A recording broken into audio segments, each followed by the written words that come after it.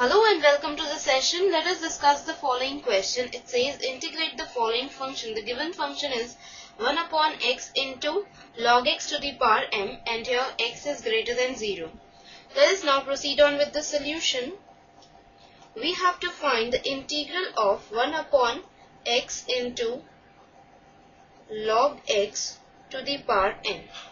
Now here we see that the derivative of log x is 1 upon x. So we put y is equal to log x. So dy is equal to 1 upon x into dx. So 1 upon x into dx is dy and y is log x. So substituting all these values in the integral becomes 1 upon y to the power m dy,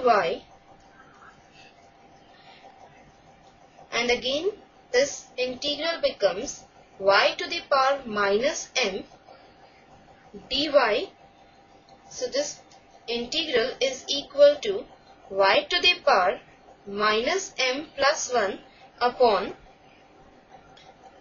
minus m plus 1 plus c, as the integral of y to the power n dy is equal to y to the power n plus 1 upon n plus 1 plus c.